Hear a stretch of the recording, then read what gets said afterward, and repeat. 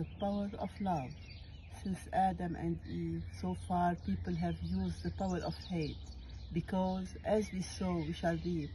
This human's negative attitude made us full of stress, so the world is in turmoil and peace is less.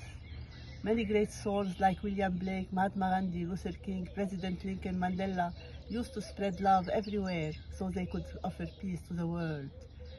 What do we gain by dwelling too much on a past that no longer exists, other than stress and sickness too? At the most, we can learn from it to build a better future. The future is a mystery. Thinking too much about it only adds stress, heart disease, or diabetes, robbing us of our peace of mind. To spread joy and peace, the only gate is the present state. We have to experience, we have to live this subtle state of love within, rather than paying lip service to it. Instead of falling, why not rising in love?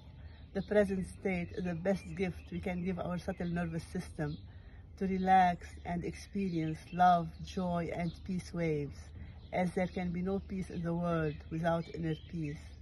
Blessed are those who are peacemakers.